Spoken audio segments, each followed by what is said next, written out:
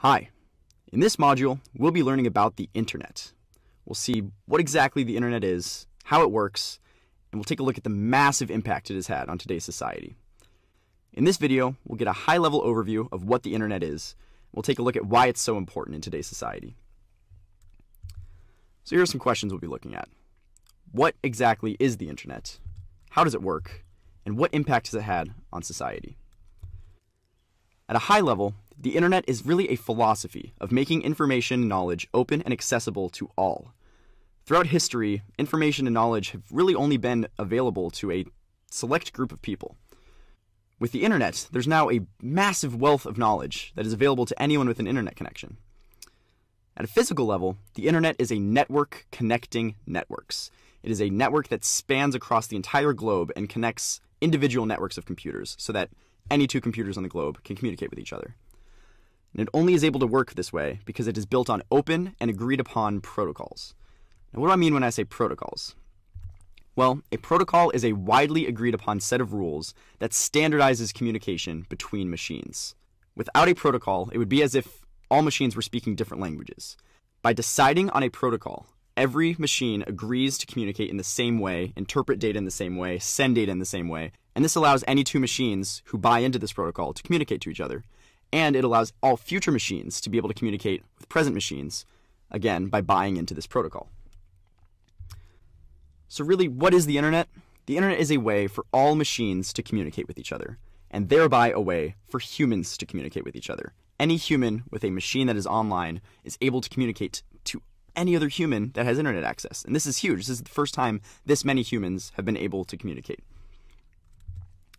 So it may come as no surprise that the internet has gotten incredibly popular. In 2005, only 16% of the world was online. The majority of the developed world was online, but only 8% of the developing world had internet access. Fast forward to 2014, and we have 40% of the world online, 78% of the developed world, and only 32% of the developing world. Now that's in 2014, and we see that the majority of the world is still offline. So just imagine that. We take it for granted that the internet pervades so many aspects of our lives, but the majority of the world does not have internet access. So imagine your life without the internet, and consider the pros and cons of that lifestyle. So just to give you an idea of the massive amount of data that is able to flow through the internet every day, in 1 second we have over 7,000 tweets, over 2,000 Skype calls, over 53,000 Google searches, and about 2.5 million emails, most of which are spam emails. All in all, there is over 33,000 gigabytes of internet traffic per second. To see some more of these stats, you can go to internetlivestats.com. Now, because the internet has gotten so popular, it has been able to have a massive impact on our society. The internet has enabled collaboration across fields of study, across countries. It has enhanced communication. The spreading of information is higher now than it ever has been. The internet has enabled crowdsourcing. We can crowdsource solutions to problems or the funds to start a new project, for example. But it also comes with some downsides. There are very interesting legal and ethical concerns around anonymity on the internet, as well as censorship, which we'll get into later. So how exactly has the internet affected communication? Well, email, video calls, and social media are just a few to name. Email has enabled instant communication that the postal mail service never could achieve. Video calls enable us to interact face-to-face with people from different countries and keep in touch with friends and family overseas. And social media has transformed the way we consume news and stay up to date with the lives of our friends and family. But social media is not simply about selfies and status updates. Social media allows us to gather the entire online community behind important causes that we care about. For example, the Match for Lara campaign was a recent movement to diversify the bone marrow registry that got a lot of attention on social media and ended up being successful. Just searching hashtag Match for Lara on Twitter, you can see the incredible amount of attention that this movement got. So the problem was that since there were so few mixed-race people registering to donate bone marrow, minority patients were left without hope. The Match for Lara campaign shed a lot of attention on this issue, and as a result, people all over the world started registering to donate bone marrow. Lara ended up finding a match, and several other patients have now found matches as well. The internet also enables collaborative problem solving at a massive scale. So here we have a screenshot from an online research video game called Foldit.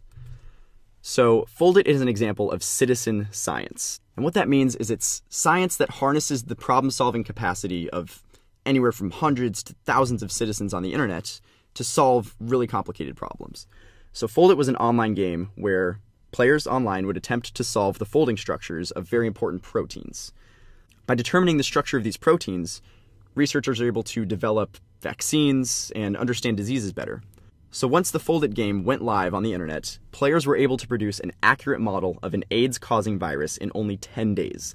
And this virus had been unsolved by computer simulations and researchers for 15 years. So the idea is, even if a team of researchers can't solve it in 15 years, by giving out this problem to the massive online community of the internet, the chances of one person or a group of people solving the problem skyrocket. So another example of problem solving that has been enabled by the internet is distributed computing. So an example of that is the Folding at Home program. So the problem is similar. We need to find out the complicated structure of these massive proteins. And researchers and simulations on single computers were not able to figure out the structure. So how Folding at Home works is people are able to donate computing power rather than personal puzzle solving time. So rather than a human logging on and trying to solve the puzzle, you would just install this program on your computer, and your computer would then be part of a massive network of computing power that is working to simulate every possible combination and find the correct solution. So Folding at Home is able to harness the power of thousands of personal computers' volunteering processing time, and this allows the program to compute exponentially more simulations than a single computer could. Folding at Home has led to breakthroughs in understanding Alzheimer's, Huntington's, cancer, and HIV. Another massive impact of the internet has been e-commerce. For example, online shopping has enabled us to buy directly from retailers rather than being at mercy to whatever prices are at our local shops.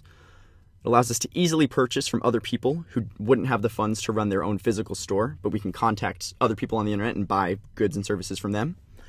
And we are able to find the best products at the lowest prices.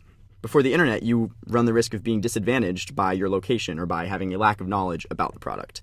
Now we're able to see ratings of products and compare prices across all retailers to find the lowest price. Another form of e-commerce that has been incredibly influential is crowdfunding.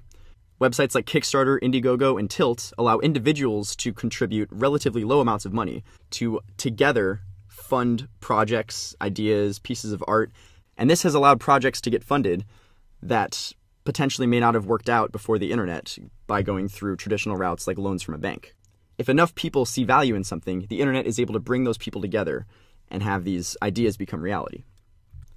Another incredible impact of the internet is the access to such a wealth of information that never would have been possible before. There are several open databases of scientific publications on the internet, some of which are free and some of which are subscription-based.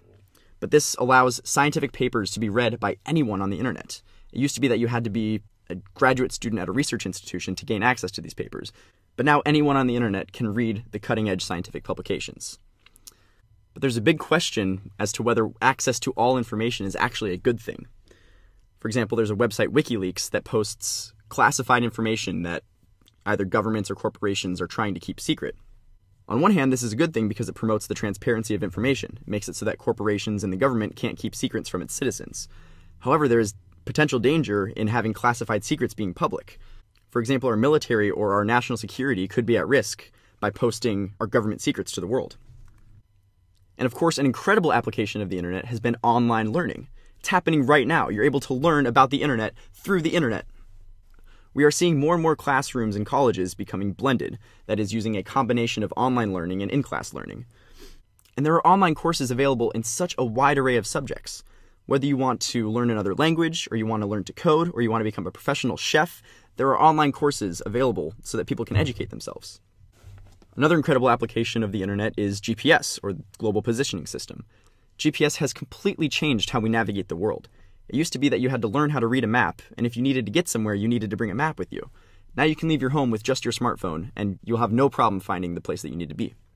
Technically, GPS does not require an internet connection because it uses other sensors, but an internet connection can help speed it up and provide other data around your position, such as images and directions and things like that.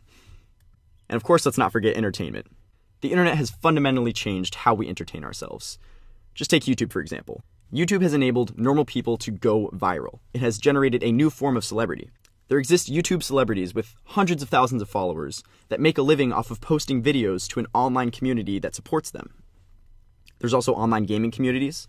Thanks to the internet, you can have a chess match with someone in another country who speaks a different language, or you could be playing in a video game with hundreds of other players simultaneously. And of course, memes are now a thing. The internet has produced some pretty interesting forms of entertainment. But in addition to all these great things, there are some complications that come along with the internet. There are several legal and ethical concerns that arise from the internet, including access to copyrighted material, anonymity, and censorship. So what do I mean when I say access to copyrighted material? Well, thanks to the internet, there's several peer-to-peer networks that allow people to share files that they have on their computers.